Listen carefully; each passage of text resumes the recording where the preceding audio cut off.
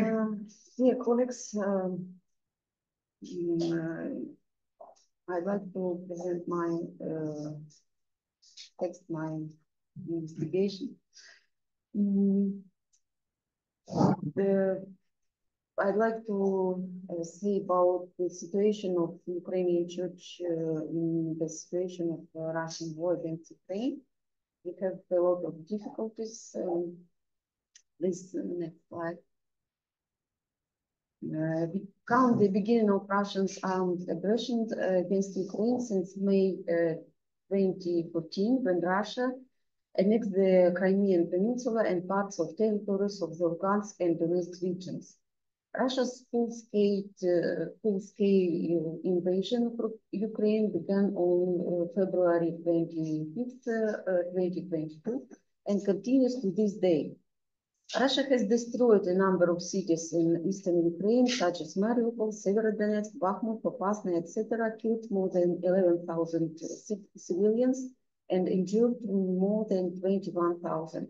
More than 6.5 million of Ukrainians have become refugees. As for the church, as far as the Ukrainian church is concerned, we can speak of its many years of struggle to get out from under the influence of the Russian Orthodox Church and to establish a united local Orthodox Church on the Ukrainian territory. At different stages of this struggle, church organizations emerged in Ukrainian which claimed the status of local church. For example, Ukrainian Greek Catholic Church since 1596, Ukrainian Autocephalous Orthodox Church since 1919, Ukrainian Orthodox Church Kyiv Patriarchate since 1992, Orthodox Church of Ukraine since 2019. This church is now recognized by 4 of the 14 local churches, the Patriarchate of Constantinople, the Patriarchate of Alexandria, the Greek and Cypriot churches. In addition, there is the Ukrainian Orthodox Church, Moscow Patriarchate, which has only recently declared its separation from the Russian Orthodox Church and full autonomy. All of these churches continue to exist, but none of them has become the only local church. Despite this disunity, the idea of a single Ukrainian local Orthodox Church is perceived in Ukrainian society as a necessary condition for the unity of the people and the building a strong and powerful state. And today it is also a necessary factor in resisting armed aggression and preserving Ukrainians' independence. However, at present, the churches in Ukraine, as in general, is immersed in a situation of confrontation. Its sources are vestiges of the Soviet past, the Soviet educational system, in particular the concept of the so-called 3 fraternal nations and the state of Kyiv and Rus at their cradle. The difficulties of several Orthodox churches' coexistence in the territory of the state. Every of them had their own history of origin and accordingly their own peculiarities of view of the Ukrainian past and present. And the third factor is the historically established and assiduously fulfilled by Russia over the centuries confrontation between East and West of Ukraine.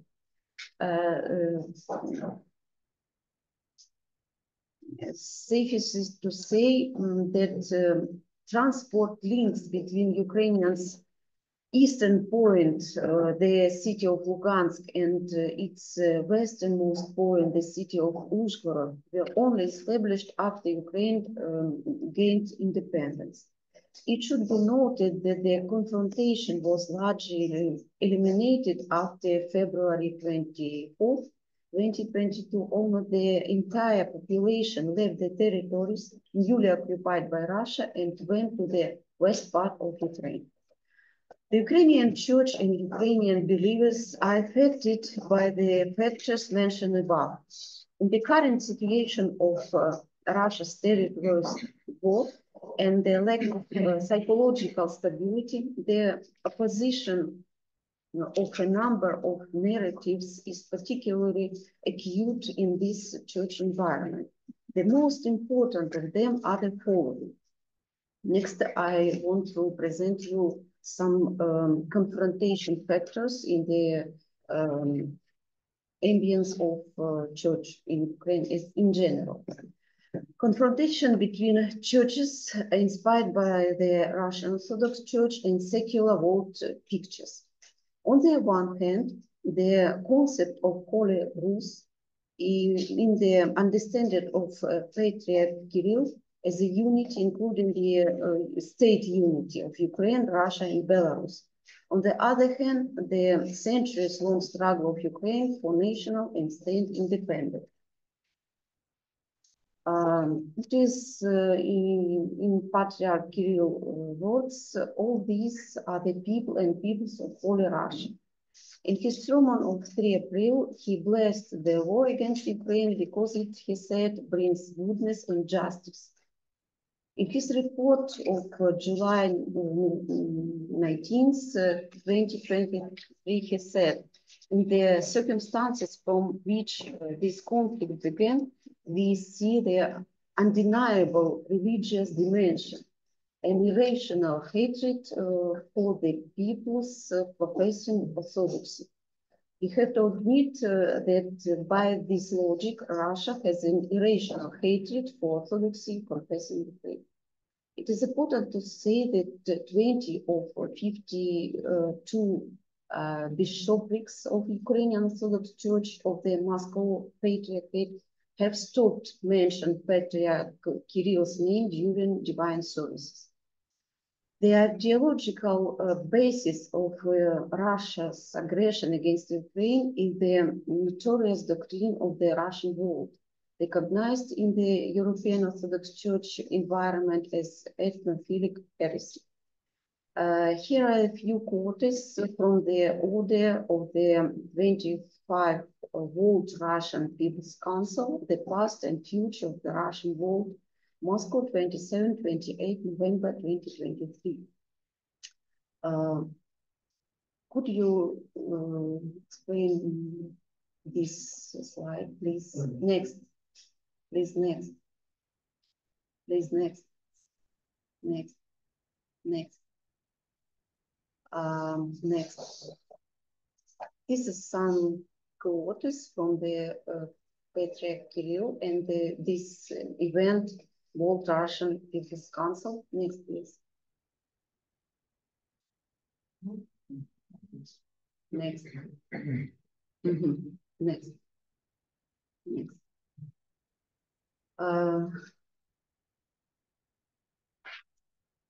All this is said on the independent territory of Ukraine.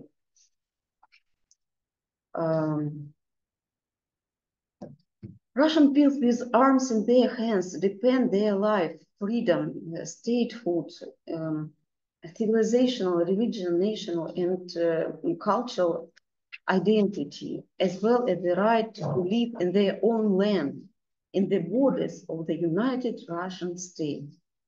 Next, please.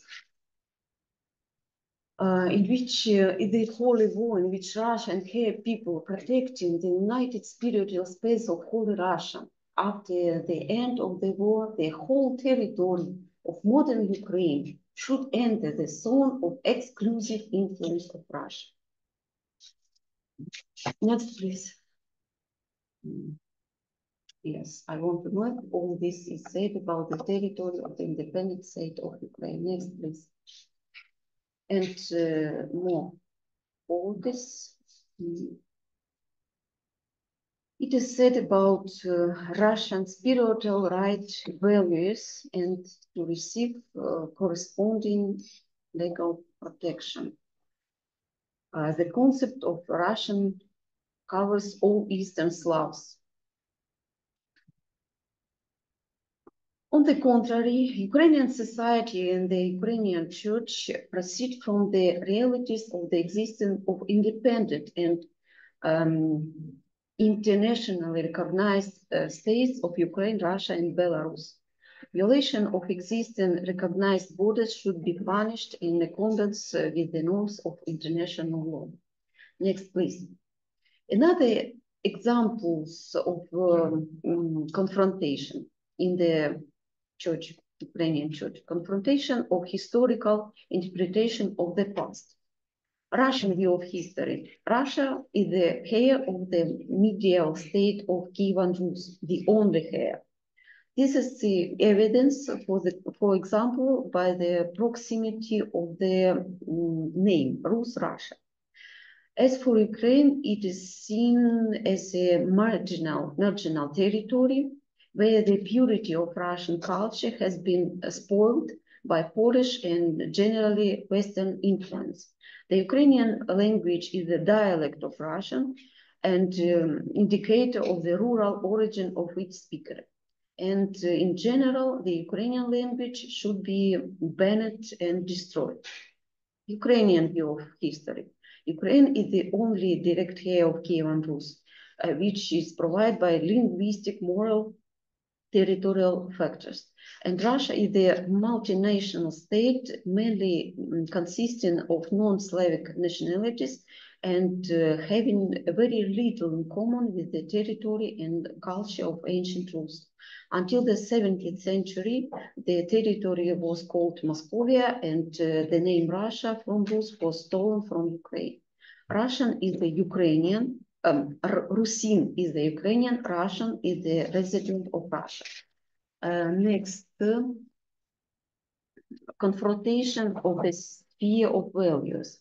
Russia against Ukraine, Russian Orthodox Church and Orthodox religion against the secular state. In the axiosphere of the Orthodox Church, national independence is not, so to say, the final value. On the contrary, the division of the United Church on the national basis is condemned. Or to put it mildly, disapproved. On the contrary, the idea of the secular democratic society, a nation has the right to self-determination. However, in the rhetoric of Russian Orthodox Church, representatives Russian is presented as a synonym of holy, spiritual, high, Christian, and so on, and Ukrainian as corrupted and subject to destruction. Now, in the territories of Ukraine occupied by Russia, the Ukrainian language and wearing of Ukrainian national clothes are forbidden. Next, please. Confrontation of church chronologies, calendars. The Ukrainian Orthodox Church Moscow Patriarchate remains committed to the Julian calendar, while the newly established Orthodox Church of Ukraine, with which the greatest hopes of uniting of the Orthodox Church is pinned, announced the transition to the new Julian calendar and celebrated Christmas for the first time in 2023 on December 25th. In addition, on the one hand, we observe the increase of subjectivism in the church sphere on the part of Ukraine, transition from denomination to determination, support for this or that state, public of church leaders, speakers. On the other hand, there is no doubt about the strengthening of totalitarianism on the part of Russia. Sanctions to priests for replacing the world victory with the world peace, on the prayer on Holy Russia introduced by the Patriarch Kirill, facts of denunciation by pensions against their acquaintances, neighbors, if their latest assessment of the war in Ukraine differs from the other Russian line, and much more. Presenting Russian Orthodox Church as the only true Orthodoxy, Patriarch Kirill at the same time introduced some changes in their order of church services, namely, reading the Gospel facing to people, the priest reading